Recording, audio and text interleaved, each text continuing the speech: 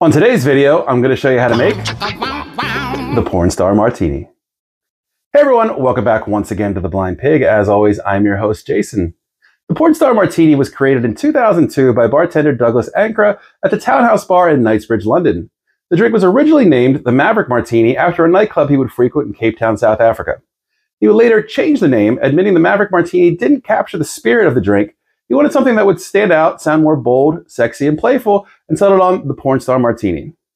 While this drink does not even remotely resemble a classic martini, and I certainly don't resemble your typical porn star, the Porn Star Martini is a drink I've seen on menus for years, and only recently I got the masculine courage to actually order it.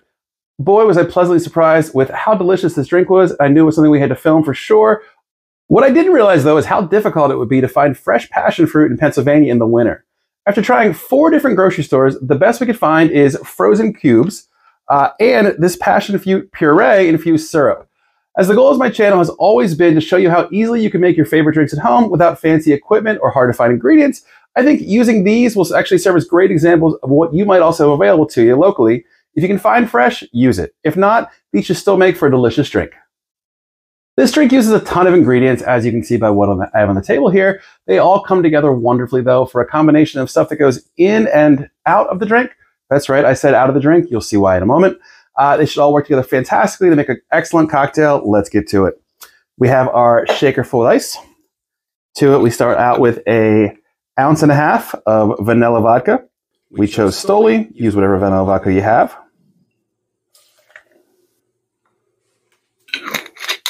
Next, we're going to use a ½ ounce of our passion fruit liqueur. It's also a little hard for me to find. I could not get it locally in my state. Don't tell the state, but I had to actually order it online. You can buy it right from the company. Passoa, I believe is how it's pronounced. It's also what they called for in the original recipe. Here's a tip for you. Buy 2 bottles. It's free shipping. We're going to use ½ ounce of this.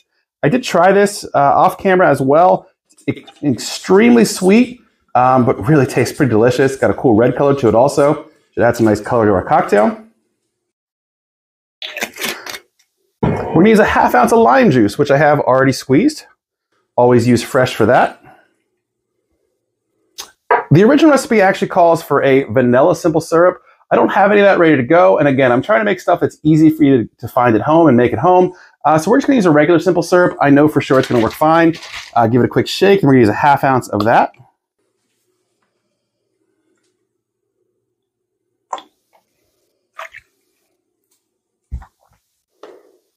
We're going to use a full ounce of passion fruit puree, As I mentioned, I was able to find 2 different types. I was able to find a frozen chunk that actually thawed into pretty much a puree already. It should work much better, I'd say, than the syrup. This is what you have available. The flavor's there. You can absolutely use that. Since we have the fresh frozen stuff, whatever you want to call it, we're going to go with that. We're going to use a full ounce of that.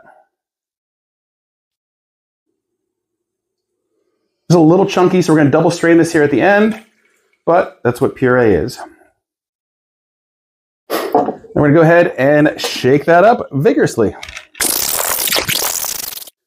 All right, we're going to double strain this, which just literally, like it sounds, you're going to use your shaker to strain the first part, and then if you have access to a small strainer, using the cap of another shaker if you wanted to, just to kind of filter out those chunks of the puree.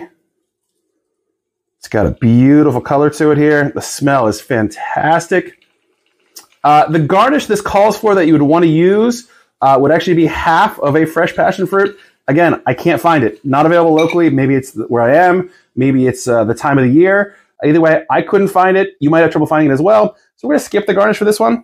The one thing this drink does call for, which is a little unconventional, I mentioned something about being outside the drink. The drink was actually designed to sip on sparkling wine alternatively while you sip on the cocktail. So they actually call for a 2-ounce sidecar of sparkling wine. I did buy a fresh bottle for this video. The wife didn't realize what we bought this for. She drank already a good portion of it, but we only need 2 ounces, so she left us plenty to work with.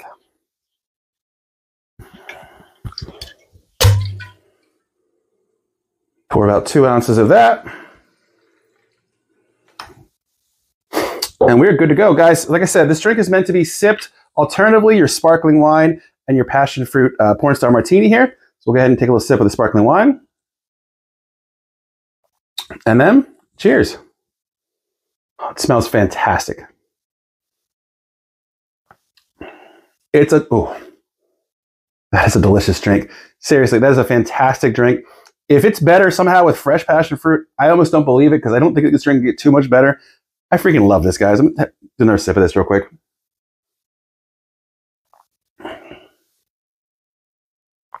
Yeah, absolutely fantastic. It's not a martini. I'm not a porn star, but guys, this was the Porn Star Martini. I hope you enjoyed the video. Please like, leave a comment below, subscribe. We'll see you soon. Cheers. What I didn't realize, though, is how